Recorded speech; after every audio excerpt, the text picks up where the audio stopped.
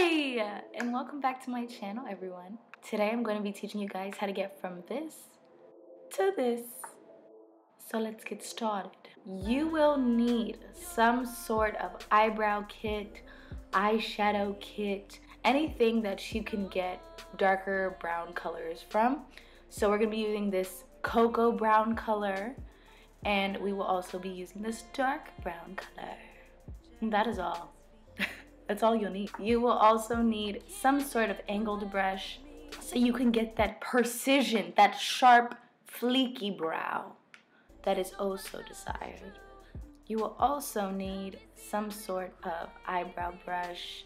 I know there's a name for it, but what do I know? I don't know. You will also need Q-tips.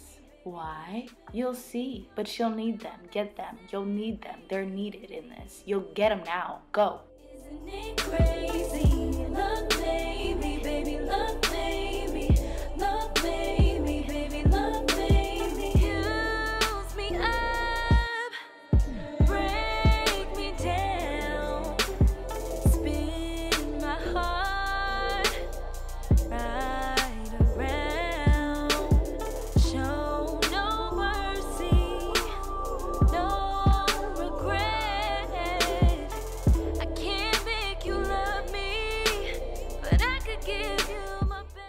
Also, don't worry if you are going outside of your brow. That is totally okay, because that's where you will see the Q-tips coming in handy later on. Love baby, love baby, baby, love baby. You're the only one that can save me. Oh, isn't it crazy?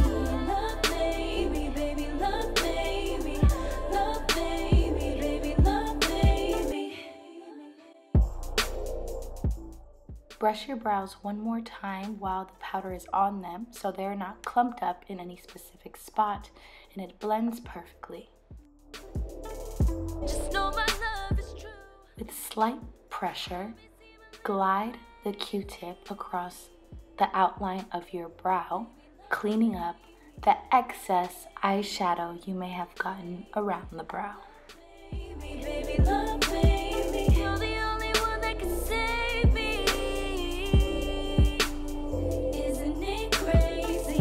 Love baby, baby, love baby, love baby, baby, love baby. Use me up, break me down. Sometimes it gets a little too dark in this general region of my brow, so I like to whip out my Q-tip one more time and gather any excess shadow that is causing it to not look so natural. And you're done. You love